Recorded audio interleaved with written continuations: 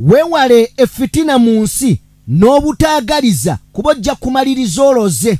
Ne gye buli kati emmotoka ya Robert Kyagulanyi Ssentamu ey'akabi nkiddamu ey'akabenje etayitamu masasi ekyaluma abasajja mu opposition abo abaali beefudde mbu bavuganya Museveni ate nga bamukolera. Oluvannyuma lwa malayika ya Katonda okujja mu byobufuzi yatandikirawo okunoga ebibala anti yo yajja na mazima. Bano bo abaali bakola nga bakolera Museveni ate byafuna kati bibanyiiza. Dubega Mukako olunaku olwajjo yasinzidde ku TV emanyiddwa nga NBS ku programu emanyiddwa nga Barometer n'agenda mu maaso n'okuba nga ategeeza eggwanga nti emmotoka ya Bobi Wine okumuddiza emmotoka eno mbu yasinkana Gen.M7 lwe bajja Bobi Wine eggulu n'agenda mu maaso n'okuba nga asinkana Gen.M7 oba oliawo ne bamuddiza emmotoka eno. Munsonyiwe okozesa ekigambo kino ono mugwagwa leero katumusomese oba katumuyigirize. Omanyi batugamba nga abantu abakulu oli wamera envi toddamu munyooma abakati bamera envi n'okumera ebiwalaata baweza buweza busiru mu mitwe gyabwe. Katumuyambeko mutegeeza mu ngeri y'emu. Speaker Anita Mongi bwe baali bakyusizza Mpuuga okumujja ku bwaloopo omufuula commissioner yakuba n'obulatti mu parliament n'ategeeza eggwanga ne parliament nga munywanyiwe bwe bakoze obulungi bapatana era ng'agamba tafunangako muntu gwe yali akozeeko naye nga mulungi afaayo awuliriza nga Mpuuga. Kale katujje tubibawo. Eyo yengeri gye tuyisa omuntu yenna omuli w'enguzi, omuntu yenna eyeenyigira mu bukyamu.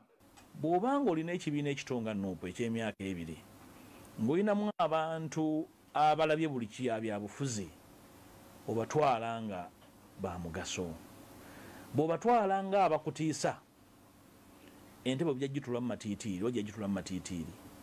Akatuubagiro mu kibiina kya NUP tekakyaliko kubuusabuusa. Abakulembeze mu kibiina n'abawagizi baabwe tebakyateesa boogereragana bisongovu. Era mukulu munnange yaweereddwa amagezi alikulira komishoni eyo yetondera abantu ate tukomewo bupya. Njagala obbasaba bw'aba akoze ekintu eky'obuntu bulamu mumuwero kaminge.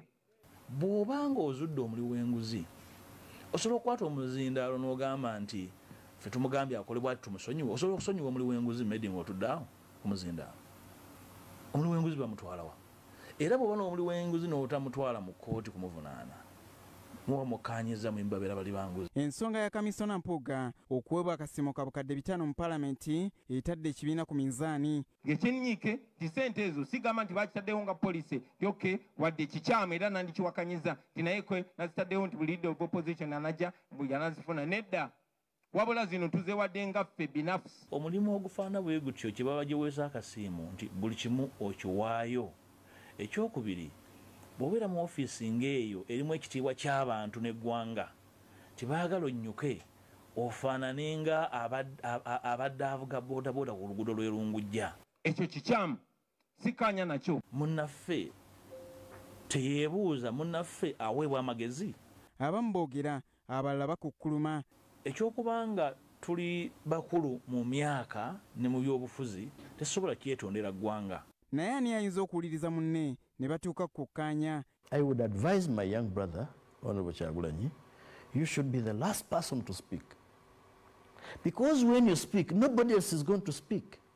Ndowooza President simunenya kufaayo, kyemunenyako kwe kukwata ensonga nga bwe yazikutte ng'ate waliwo omwaganyi oguzikwata n'okuzimanya n'olambika eggwanga n'osasamaza banno nakwekemmensa banno mmeeme nti oyinza okubanga ensonga ezimu tomanyi nkwata yaazo. Kyagulanyi wabiragiro oba bwali buwabuzi yessiga ki eri ekibiina eryasalawo ebitadde ekibiina mu kattu. Mu lukiiko lw'abakulembeze bonna era mukulu munnange mu kitiibwa nakkiriza nti bannange kituufu n'enyigira mu bulyake buno. Tubaanirizaako buli omu gy'asinziira okuba ng'atugoberera abali mu bitundu by'ensi eby'enjawulo. Omukutu oli ku DPTV Uganda and of course yenze Ssentamu Sajjime ne Ssentamu Kobzi tutuddewo butereevu okubeera nga tubaweereza. Kobzi kababuuzeeko tusobole okuba nga tugenda mu bigambo bino tutinatina abeera Center Mcobs abatuulawo ne Center Musajimi okubaweereza buli kaseera mbabuuzaako nti how are you doing. Okay. Anjagala kubeera nga ntandikirawo. Omukulu amanyiddwa nga Aluna Kasoro be bamu ku bantu betumanyi abali corrupt. Abali b'enguzi nga yava mu kugirya yekennyini enguzi nga ne bw'omutunula mu maaso katunula nguzi. Mukwegamba waddanga. Ko kennyini amaaso gaako kajjudde obutuli bw'enguzi mwe ziyita. Waddanga wanguzi. N'omutunuulira nga yenna akapise ekikalu alinga empeka ya kapiso. Naye ng'ez'emyoga.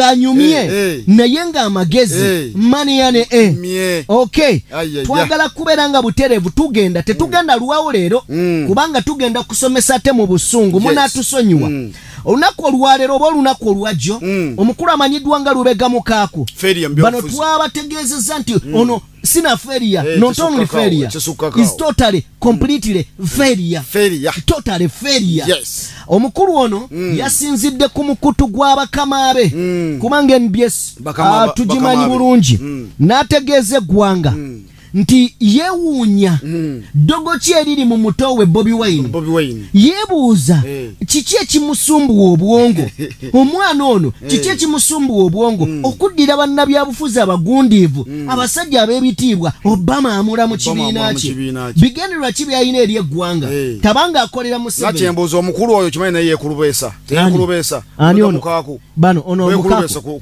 kati kankubulire Kobs omwaka oguwedde njagala nkubulyeko katono kino abantu bayinza okuba tebakimanyi ne nakyogerako omwaka oguwedde omukulu amanyiddwa nga Lubega Mukaaku ono yennyini yatuuzaako olukuŋŋaana ku woteeri emu wano mu kibuga ng'atuuzizza mwalimu abakulu Mpuuga yalimu Abedi Bwanika yalimu Mukasambidde yalimu n'abalala besijja nnyo kunnyonnyola nga batudde ku nsonga zaali bbiri ensonga esooka nga baagala kulaba butya bwe banaaleeta abantu mu NUP bafunemu ebifo okitegedde naye nga bakolera bo ensonga ey'okubiri baali batuula okusala entotto butya bwe banaatuuka mu 2021 nga bakendeezezza kumaanyi ga Bobi Wine okitegedde yensonga enkulu ne kakati ebyo byonna nga babikoze biwedde njagala tugende butereevu ku mpuuta useful idiot ono omusajja alina omutwe gulinga ogwakagege alina omutwe gulinga ogw'enkukunyi alina amaaso gamulinga obutuli bw'eddiba omusajja Mukaaku era ddala kikaaku kubanga byagaana kiryawo kikaaku kale Mukaaku ng'agamba nti Bobi Wine bamukwata eggulu obijjukira emisango egyali nga bamukubidde mu Arua kooti yatuula sayidi zeeyo mbu bwe baali bata Bobi Wine yatuula mu mmotoka y'amagye n'emuvuga swi n'emutwala luddawa mu state anasinkana Gen.M7 era kinajjukirwa nti Bobi Wine emmotoka gy'ayina mbutewa musoro naye njagala tujjukire bino tubizzeeyo nti emmotoka ya Bobi Wine gwe Mukaaku ekikaakukaaku njagala kugamba nti emmotoka ya Bobi Wine bwe yajjaano tiyavunaanibwa butawa musoro yavunaanibwa kubanga yawa mutono omusoro gwali mutono okusinziira ku buyitirivu obututimbo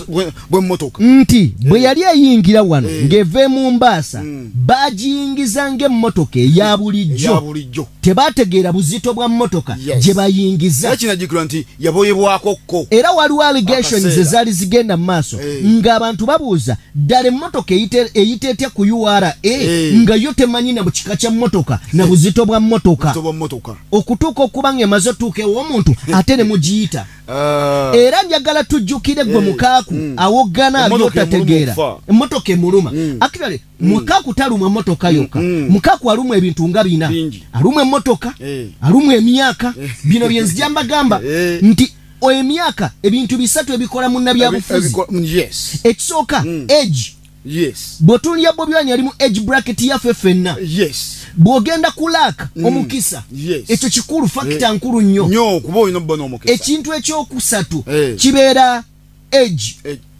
time obudde budde kimwokoledde ki myaka kijo kikoleddemu no mukisa kijo era bye bino bye tunenya mu 7 nti olwalira ali mu generation etaliye yakawungezi nga ne byekola tabitegeera yensonga lwaki akwata abantu bwenkuku nagitisembazi so kakati ene embuzi ya mukaaku evaayo ebisatu byogeddeko byamuyitako byonna byamuyitako time tayina eji tewali okitegedde ne laka n'omukisa tayina ate yali agufunye okitegedde so mukaaku twagala kutegeeza nti emmotoka ya Bobi Wine tebagivunaana nti teyina musolo oba teyawa musolo wabula bagamba yawa mutono okusinziira ku buzito bwayo nakino nakana akakago keyayingiddemu nakyo atunuulire ani underdog ogutali kwegamba ogutali musango gwa Bobi Wine nti emmotoka yawa omusolo mutono musango gw'aba URA abatasobola kubalirira mmotoka kuba tebagitegeera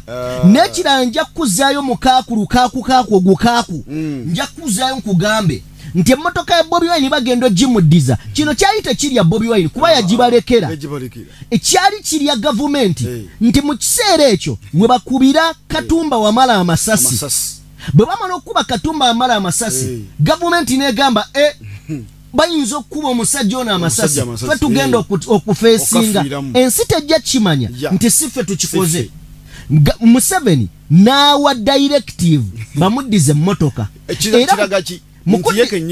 yali agiboye kuba ye yagibalekera nannyiniyo era ngene emmotoka amazima gali nti bannayuganda abasangibwa mu diaspora be basonda emmotoka eno ne bagigulira mukama waabwe ndowooza mwawulirako n'ebyali bitambula nga bagala mugulira nnyonyi newana uganda agivugirewo Kenya bya bulijjo so kakati mukaaku Bobi Wine tagamangako Museveni nga ziri endala we yazirekayo bakwata tundula n'emmotoka y'endala okitegedde yazireka ne bamala ne batuuka ne bazimuwa era n'endaba ababuyabuya nga bagamba Museveni awaatya Bobi Wine emmotoka stupid muleme kubeera bajinga kakati ne amadika eno eyakabenje eyakabi etayitamu masasi yayingine bbiri kamera esinga eya Museveni esinga buli kimu mwaka mupya ene emmotoka teyagisaba Museveni yali yagimulekera mga kale oba mujagala nama mugivugemu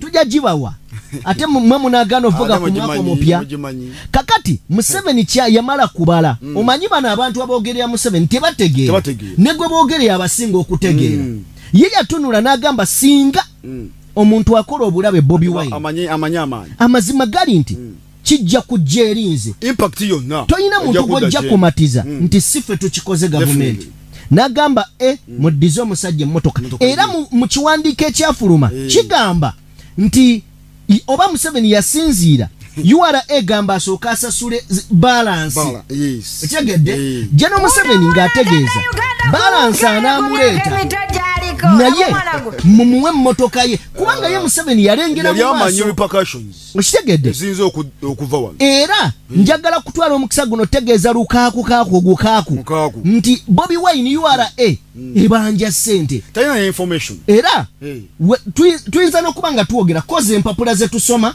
zezebyo ebiseera ate tosobola givuga ku kkubo nga URA amazima ekubanja okitegedde so kati mukaaku ennaku yo obukadde bwo obutategeera bwo endowooza yo byonna bya kisiru nga tebalina information okitegedde because mukaaku talina information yagijewa he doesn't have even moral authority okwogera ku bintu ebimu amanyi binabimanyi just bajja ku TV ne radio just nti abawuliriza tebamanyi babasasula kikubanga mwavu nga munaku anti kyekyo kibabasasulira nti abawuliriza bo bawulirize ebyaba mukaaku nti Bobi Wine musiyazi Bobi Wine awagira abasiyazi Bobi Wine akolagana ne Museveni oyo propaganda gwe babasasulira namboze gwe yamugambye nti ekibi propaganda mungi okusinga ebituufu so mu ngeri yemu mukaaku wewummuzeeko agenda anone kuvu ate sebene embuzi ogiraba tayina n'abantu mu Uganda tayina mukaku abantu be family ye eri Bungereza tayina wano okitegedde ejjano kuba jjejjere bo bajiwe sente Gasia aliwo yekka just one Bobi Wine n'ebizibu byayisemu family ye eri Uganda ng'ogyeko mutabani waso ali mu kusoma ate tokimunanyeza kuba sente yazikola azirina nange olwaliro wange agenda buti okitegedde so twagala kubeera ng'eyo issue naye tugiteeke ebbali mukaku ojja kuloga ene we wekkakkanye otherwise ojja kubeera otudde mu ntebe ukutuka omutima gugwemu olw'obusungu ne futwa so twagala kubeera nga tweyongerayo twagala kuyitako katono nnyo ku nsonga ya Anita Amongi Anita Amongi mama lususu gy'omu ku baali abasanyufu nga oba oli awo ayaniriza Mpuuga Masayasi ku bwa komishona mbu yali ayaniriza mukwano gwe muntu we kwagamba ow'omunda nkulisiriza emikono ebiri okitegedde ng'amuyozaayoza era wano we yasinzira n'ategeeza banne n'abakulu mu kibiina kya NRM nti bwe mba nkolagana n'Empuuga nkolagana na muntu wange mmwe temusaayo kyammwe mu ngeri y'emu twawulira ng'ayita Sseggona taata we kitaawe yes omuntu okuwa ekitiibwa ekyo kitegeeza by'oba omukole oba muba mukolaganidde ebbanga okitegedde so katulabe katambi kano oba oli awo kinakugirayo ekifaananyi n'okukusiigira ekituufu ku butya bano we bali mu kaseera k'okulya omusimbi gwabwe mukama yabasaasira ne bajja mu gavumenti ono n'aweerereza mu Yakyagulanyi on behalf of NRM oli n'aweereza mu ya NRM okuva mu FDC okitegedde kuba Anita Amongi yava mu FDC ono ava mu NUP bali mu kweyagala kali kawala kaddugavu speaker kali kawala kaddugavu nnyo kali kawala kalungi by the way speaker yali muwala mulungi mu buddugavu era singa si kinandi bateede ekifaananyi kya speaker nga muddugavu yali muwala mulungi to be honest naye yekola ebintu kyokka bwe yekola ebintu ebizigo byamwokya ebizigo byamwokya owaayo obadde ki ebizigo byamwokya ajja kutereera ate abamu abakozesa ebizigo bw'oba tokozesezza bingi ne bikwokya bwokya ekiseera ekituuka n'obivaako ddayo mu kkala naye nga bagamba nti oba bakutunga wuzi olususu lwalugira kasita mukama yamusaasira ate bamusala busazi ng'azaala yasindika bulungi kati twandirabye ebizibu awo kale akatambi ke kano you're now my commissioner and my staff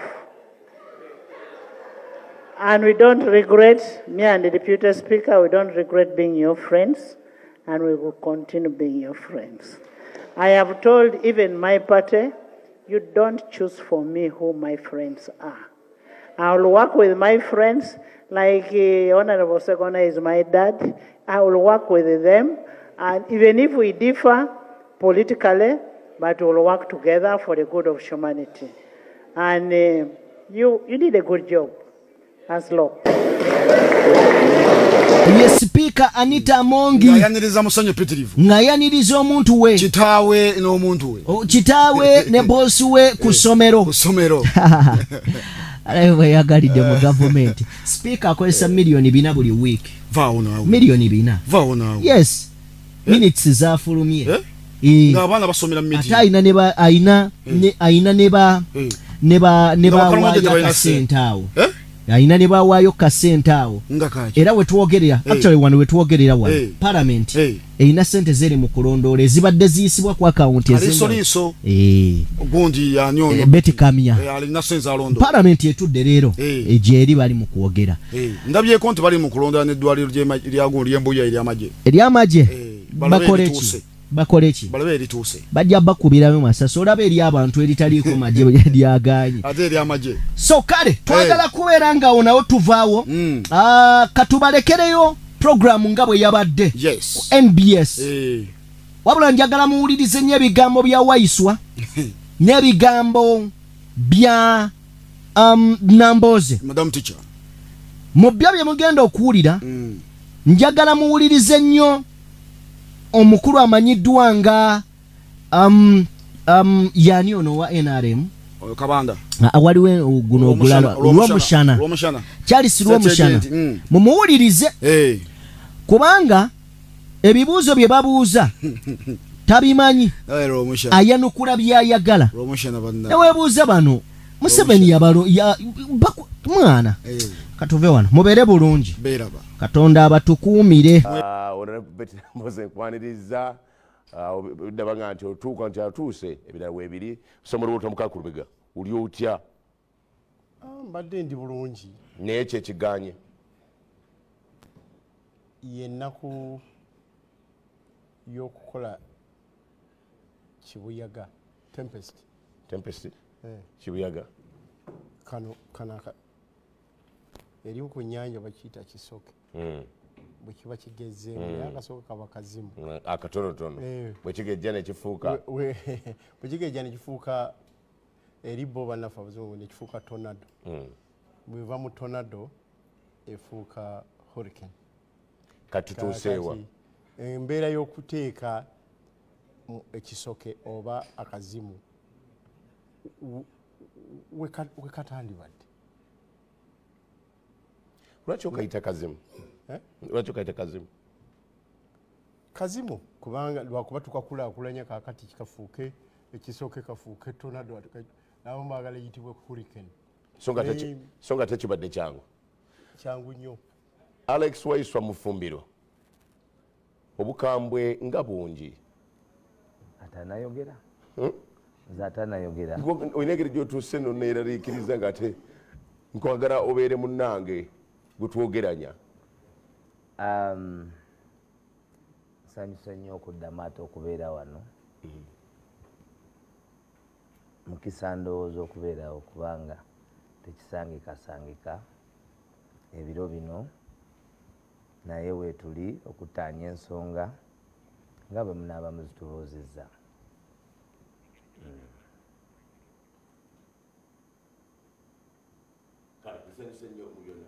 kale Alex njagala tutandikirawo watali kulwawo kubanga bino biva eno tuli mu kibiina kya NUP nga gwemyuka omwogezi w'ekibiina kya NUP ensonga zino bwe muzikutte Waiswa tezinnyika kibiina ensi kyetunuulidde okunyweza oludda oluwabula gavumenti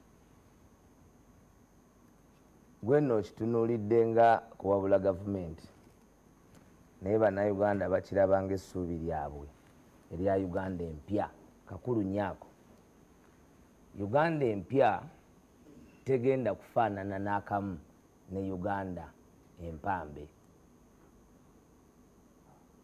kuba Uganda empambe amateeka tegakola mu Uganda empambe mu Uganda empambe abantu battibwa b'okusigala mu buwambe obwo mu buwambi bwe bali mu kuwamba okwo kwe baateekawo abantu batemulwa ne battibwa era ensonga ezo ezitali za bulijjo ze zaaleeta abantu ab'ekikula ekyenjawulo okwegattira awamu okusanga ekinyusi ekyokuderivalinga essuubi epya n'enkola empya eri bannayuganda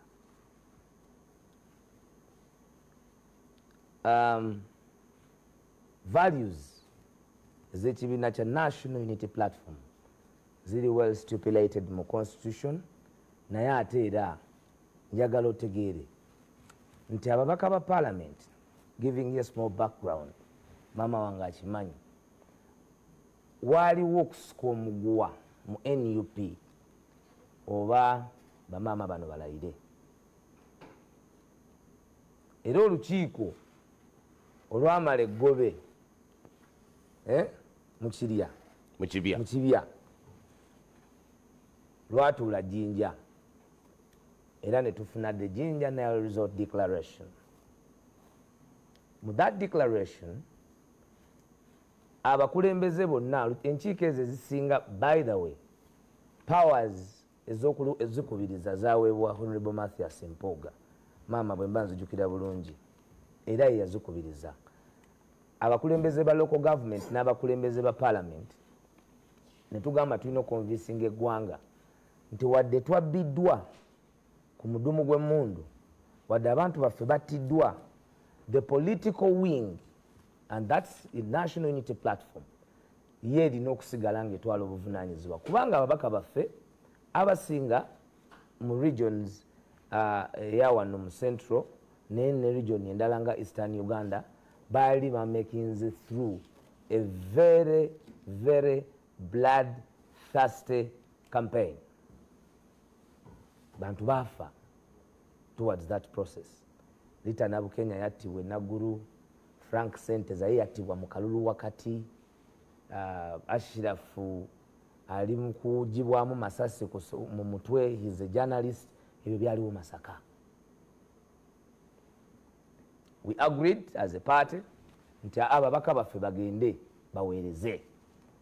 Naye first of all president waffe Mukama yamusaasira n'abanga yali akozeko obuweereza mu parliament ya Uganda emyaka 2 n'ekitundu.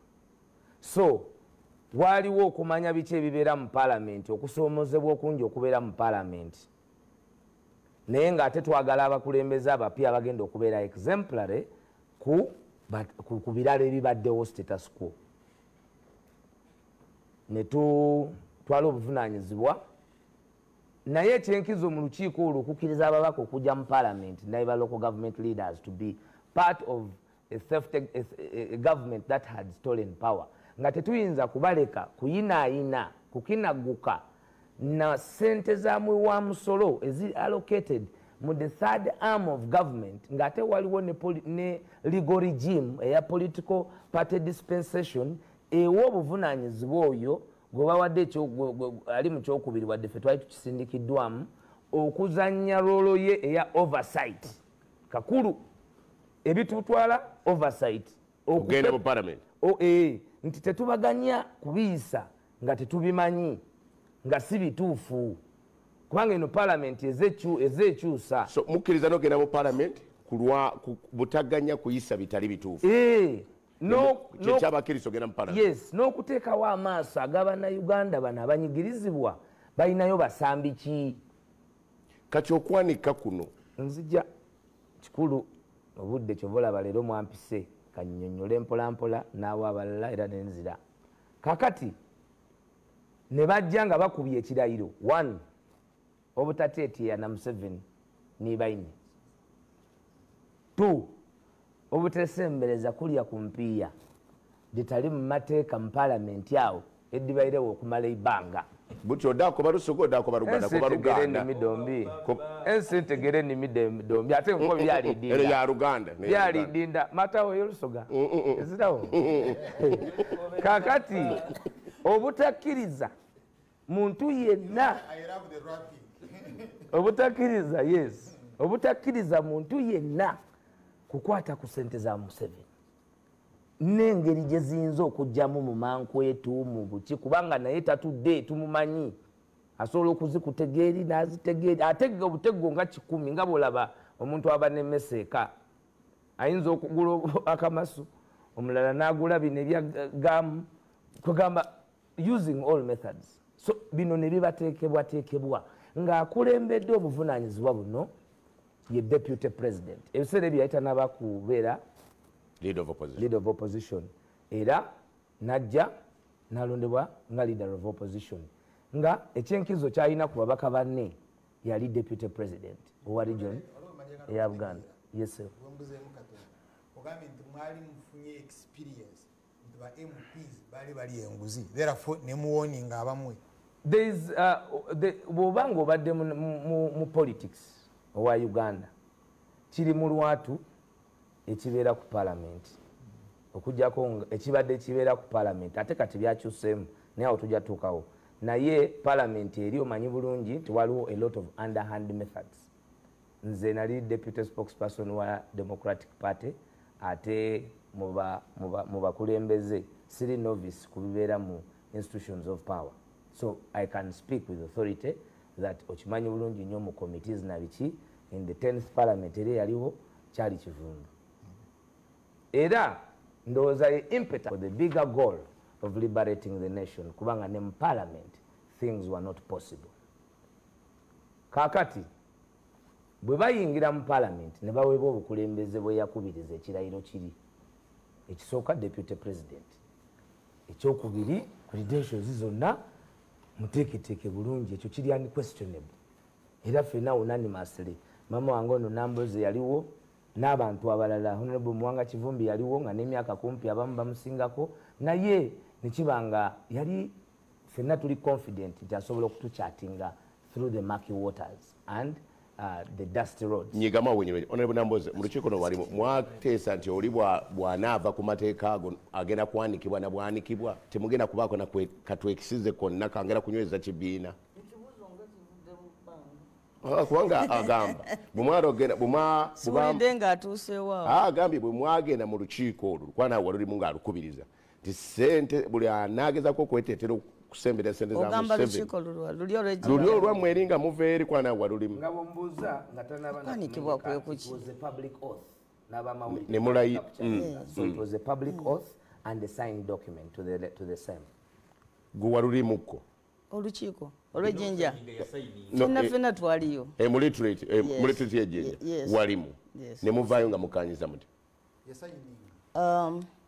ekimu ku bye twagamba kwe kuteekawo enjawulo gye twasuubiza bannayuganda mu manifesto yaffe enjawulo eyo gye tutaafuna mukisa kuteeka mu nkola olw'okubbibwako akalulu tugamba nti mu bifo bino bye tufunye tujja gezaako as much as it is humanly possible okubikozesa okulaga ekifaananyi nti singa twakwasibwa eggwanga nga bannayuganda bye basalawo era bwetti bwe twalitambudde kakati kino ekibuuzo ekirala ky'obuuziza nkiraba kivudde kiri so hanging sikitegedde kubanga bwe mbadde ntandika ne wayiswa ngambye tekyokwanika gwe mugamba nti mulyake mukeniza asemberedde sente zitali nnungi kyavaawa n'atema omusingi gwe kyali ebyavaamu okuva ku muntu yenna eyatwala obuvunanyizibwa bwonnawo mu Uganda okuva ku byalo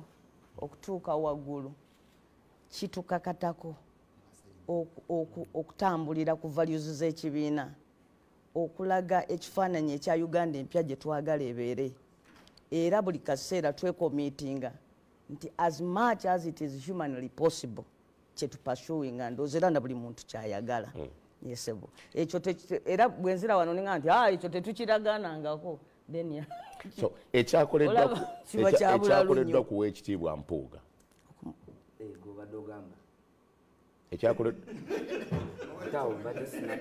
ekyakoleddwa kuwa ekitiibwa Mpuuga ogamba nti sente ezaamuweebwa nguzi ng'ate mwenyini mwatuula nemugamba nti tetugenda kwesembereza ku ssente zonna obaka bazitege bakaziyitewa tebijja kubeerawo gwe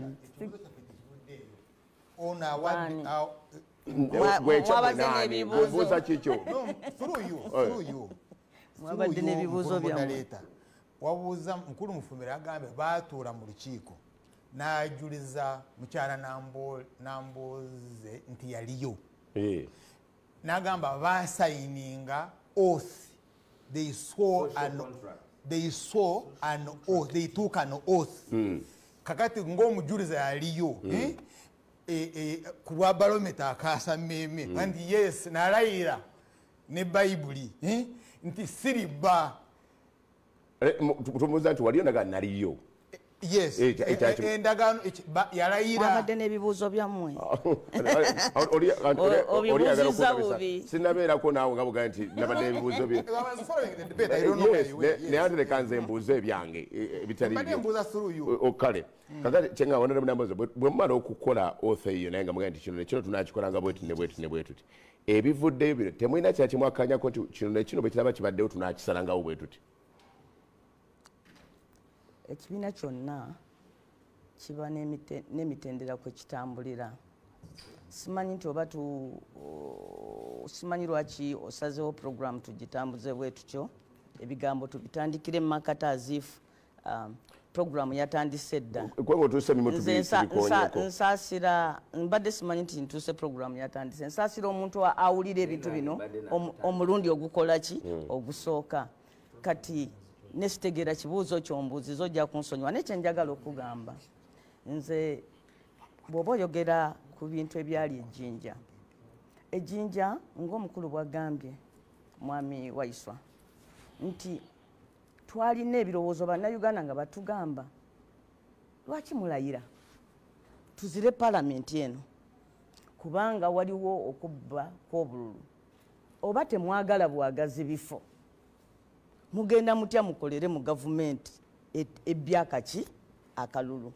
Twamala ennaku oba zaali 3 nga tukubaganya ebirowoozo kuno tuzire tudde tugende tufaafagane ne gavumenti eno oba tuyingire paalamenti na sifefeka ne n'abali bawangudde ne ku mitendera emirala ne tugamba nti buli wa NUP awangudde that was the final decision alayire but buli wogenda okuyimirira egenda kubeera platform eyo tugenda gikozesanga platform ey'olutalo because tetugenda mu mbeera ya buntu bulamu nti tuyingidde twaluzinza akalulu ne tubeera banamba 2 tugenza okuofalinga alternative naye olw'okuba ffe tetugenda kukozesa violent means nti tuganya okulayira tuyingidde ensiko tusazeewo olutalo luno kuluteeka mu bantu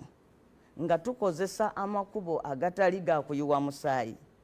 Ebifo bye tuwangudde bigenda kubeera platform era buli anaakigendamu ajja kukozesa platform eyo as much as it is humanly possible advancinga struggle 1 2 okulaga bannayuganda nti olaba tulinako kino kyokka ne tusobodde okukola bwe tuti ndowooza eggwanga lyammwe nga mulitukwasizza tugenda kukola ekisingawo n'olwekyo kisobozese bannayuganda okutwegattako nga ffe twali tetwagala nakuddamu kulowooza ku 2026 naye nga tugamba nti oba na mwezi gujja oba na nkya oba na weeks 2 oba na mwaka gumu tulabe nga bannayuganda bakkiriza mu buyinza bwabwe obubaweebwa mu ssemateeka wansi w'ennyingo namba 3 okusitukiramu bajjeko gavumenti eyali yeetadde mu buyinza wabweru wa ssemateeka.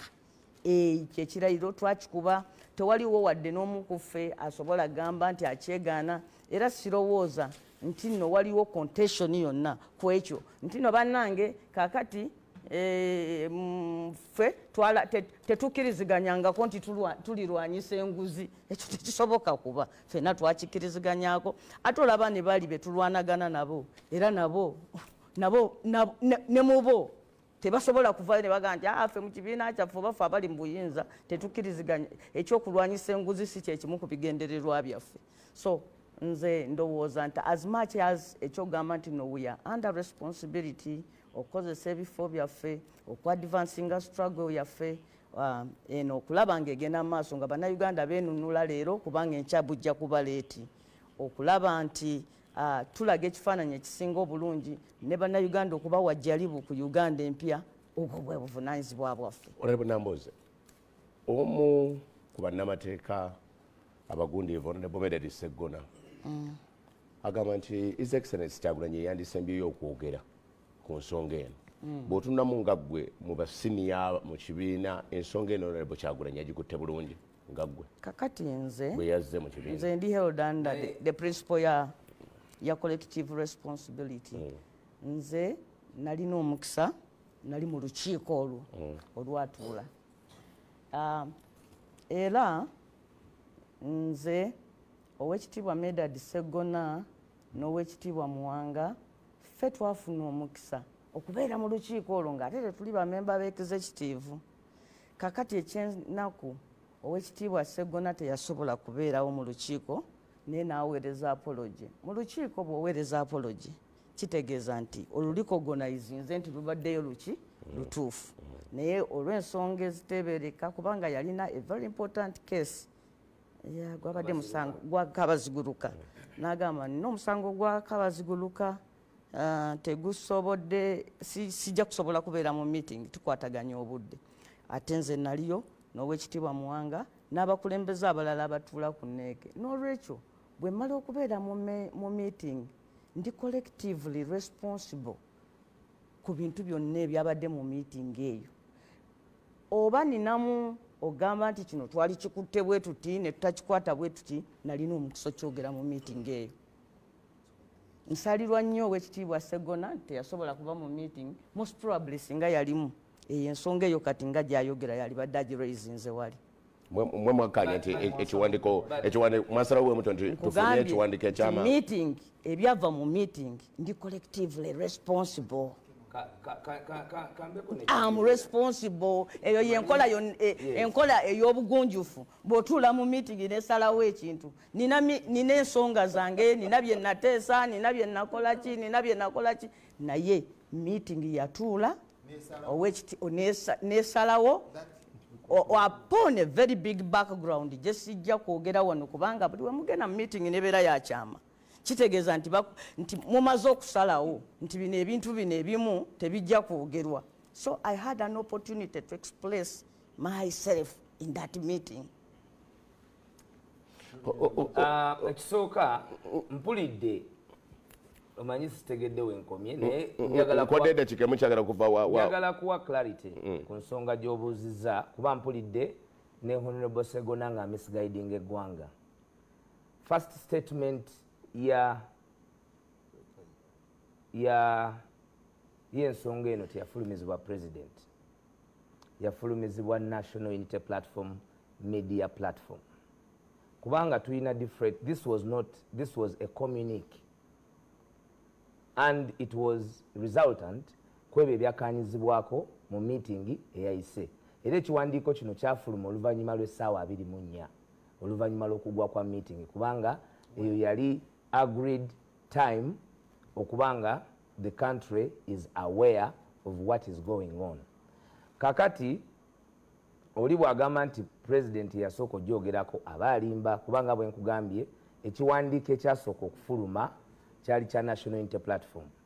Ekiwandiiko ekyaddamu okufuluma kyali kya deputy president ku ssaawa nga 4:05. Then deputy president agamba ayogera ng'amaze kulaba nga president we atuuza press conference n'alyoka yalokula president waffe tatuuzangako press conference ku nsonga eno kubanga aga nti ekiwandiiko ekyasooka okufuluma tekyaliko mukono nze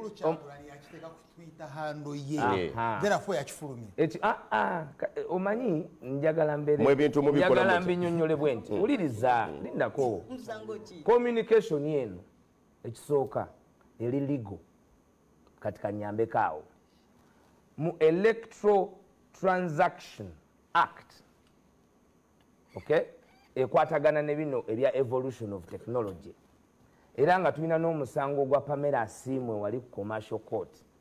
This form of service even in court is acceptable. However, National Unity Platform, National Unity social media handle nzenze deputy spokesperson saagala mutusinge magezi kubanga bwe nkubuuza nti Twitter yateekayo ssaawa mmeka ne NUP neteekayo ssaawa mmeka era nja kuwangula nti kati ani yafulumya ekiwandiiko National Unity Platform ani yateekako omukono tekwali mukono kubanga kyali communication ku headed paper kankubulira ekyo bwe kityo kyenkunyonyola lindako tulindeko anti this time njagala mbeere calm nga njogera only when you give me time because it is also a habit for others to create me the way they want. Now nkugamba nti yali teyeetaaga signature bw'okolanga statement n'oteeka ku NBS headed paper statement n'efulumira ku NBS media platform eyammwe ne mutakyegaana ne kitaba contested from the origin because when do you contest a document? You contest a document when the author nga nanyini kyakoze eki naye nanyini kyo bw'atakyegaana totawaana nagamba nti kyekyokubiri bwe kiba kyasharingibwa ku platform ya president yensonga lwaki mubuuza lwaki twakisharinga kitegeeza mwali mumanyi nanyini kyo kakati bw'oba omanyi nanyini kyo ate lwaki omubuuza mbu tyataddeko omukono ng'ogamba lwaki Bobi yatadde ekitaliiko mukono kati statement yo eyabajogera mba ndawutinga obuyivu bwe okugenda mu nsonga z'ebyamateeka. And secondly, it has been settled by both statutory and case law. Thank you. Honorable Kabanda, bwe ntunuulira Sage press statement zamwe tuzisigninga press statement nga nkoze press statement tuteekako omukono mu mawulire ezaki press statement ene is it a prerequisite mu mawulire ge wasoma nti bagiteekako omukono ezimu zibeerako ezimu kati eno gitwale ntekwali naye kati ekikulu anti kwa nakyo mwakirese ng'ensonga ab'emitwe eminafu buli kantu nedda kubanga nedda omulwa tubali tukyogerako ennaku zino ebiwandiiko bingi ebisobola okwera mu mateeka byabubbi bwa ssente ate mwe muli ku tekinikalite ate omuyembe gwakulira mu ttaka mukulu modaleta ffe nga balometa akaasa mmeeme tubale n'omukisa nga tulinawo one member ali mu komiti eyatuuza mukulu mpuuga ogwo mukisa tugulina wuuno nambozi aliwo ne tuba n'omukisa nti mu meeting y'ejjinja eyasalawo ne balayira n'empuuga n'ayalayira bali wano let's go for substance not form oba ono yasayininga wa oba yasayininga anywedde ki question eri nti yalayira kyeri gwe mu lukiiko ku mpuuga mwasalako ki on top of that in the middle not on top statement nga batadde kuleeta head abantu ne bayisuinga press statement bazisayininga technically bazisayininga so I mean ekyo ndowooza twagala kubeera technical for nothing kale katuveeyo mukulu kabana nga tutunuulira butunuuliza ensonga eno yonna nga bwe yakwatiddwa kati nga tudda ku substance engeri ensonga president Kyagulanyi bwe yagikuttemu yeeyo ematiza naddala ku ngeri palamenti gyekolamu emirimu gyayo ekibuuzo kyewabuuziza kirala ne kino kyobuuziza kirala era nga kino kyoba oyanukula kino kyenkuwadde kati nedda kakati ojja kusetinga ebiri wabuuziza no eno siize nagiwandiisa nkuwadde kino wagambye Bobi okwanika mpuuga kyoleka kigwe mulamwa ogwo gwe mulamalizo kyenkuwadde kyoba oyanukula kati bwoba toyagala ng'ofunuma nga nfuna omulala nga nzira mugoli kyenkubudde tenza okay lw'omushana kyetutunuulira bino byonna nga bimaze okukwatibwa nga tutunuulidde bino ng'olya ate kakati bw'aba ngambye ayagala yesetingira ebibye bw'onoofuna obudodeze nkugambye kyenkubuza ka kyoba oyanukula ekyo jja kiddamu edda nga kikugambye nawe nga tojja kunkangakanga ekibuuzo kino kangende wala omushana tujjako dda lw'omushana tule mu kutunuulira kino engeri gyekyakwatiddwa ng'ogoberera n'engeri palamenti gyetambuzaamu emirimu gyayo kyoleka ki mukulu Zambale katonda wamaanyi katonda wakisa and is in charge kakati mukulu Kyagulanyi ne mpuuga group eva mu DP neja nemusanga bwe wabanga ekigendererwa kyabwe kyali kyakumaamulawo gavumenti ya mukulu Museveni sekyo kyokka ate bakwate n'obuyinza sekyo kyokka bakole ne gavumenti efuga because you can't talk about values in vacuum now awo wetaaga audit y'amaanyi nnyo engeri Kyagulanyi gyakutte ebintu ng'omukulembeze because oba omugeragerana naani tosobola kugeraganya Kyagulanyi yekkaawo why is he an issue? He is an issue because yeesimba ku kalulu ntayagala kubeera president wa Uganda oba yali asaaga oba yali serious is a different matter. So enkwata gyakuttemu ensonga nkwata ya bwa president. Is it how a head of state ought to handle issues? In other words, gye tugenda okumulabirako in my own opinion onankolektinga bweti bwe yandibadde. Now mukulu Kyagulanyi n'agamba this is not a political issue. This is a moral issue. Sebo spokesperson nimbi. That is his view. The line, yeah, agamba no is not ekyange n'empuuga si politics. Ekyange n'empuuga is moral. Kakati awo bwengenda okutandika okumukolera assessment gy'obadde obuuza bwebanga moral issue eya miliyoni 5 through you mbuuza spokesperson wa group yawe ne mukyala Namboze balwanyisa ekisiyaga because it's not a moral issue. Mfumbira ayogera hano ku NBS barometer kasa meme that ekibiina kye ne group gye ndimu tetuwagira kisiyaga tulwanyisa ekisiyaga tuli ne mukulu Museveni mukulwanyisa ekisiyaga ne bye yateekawo okulwanyisa ekisiyaga ababaka baffe abaaliyo tuli nabyo tetuli na kisiyaga then we'll say yes, morally you are in the correct path or highway. I can give way. Jene namboze batubulire wano fe group je tulimu tulwanyisa ekisiyaga. Ne measures mukuru Museveni ze yaleta sinkambwe yanda bada kambu wala nyo because fe ate mu morality tuli waguru. And katengere je basire say that's why I have got the ideological issue. The ideological issue. Campaign waiswa to respond. Kakati. Not kakati. Auntie, ngawe nanyonyo desagala. I want to preserve the alleged decorum of this platform. So njagala this time round mbawulirize nnyo nga bwe mbaddamu nga mumpadde omukisa. Kyobola asikuzeemu quickly. Kakati. Okay. National Unity Platform. Bobo wadde katika muleka amalirize. Mbadde manyi toddamu kweki. Abuuzizza nziramu. Kujja nga mwagala mberenga bali aba primary. National Unity Platform kibiina si kya bigambo. Mpuliriza nno wano bulungi. National Unity Platform kibiina si kya bigambo. Kibiina kya bikolwa. Mr. Romushana, I am a married man. I am married, and not just married, in the Church of Uganda. Namirembe. So is Biden. Listen to me very clearly. I am not speaking for Biden, and I'm speaking for myself. Let me finish, then you'll submit inter alia, unless I give you back the mic. His Excellency Robert Kyagulanyi is married. Mwa abantu bonna kumpi be tulina mubanga tone mabega omusango gwali gutuvunaanya ye Bobi okubiriza abaana ab'obulenzi. Ye Bobi okubiriza abaana ab'obulenzi okuwasa abaana ab'obuwala. Nti embaga zisusse kuba mwezo temwali ndala efaanana etali eyo. Kuba singa yali akubiriza ziri ndala nazo yandizibaddeko. Ekyokubiri, Mwami Romushana bakyogedde nnyo.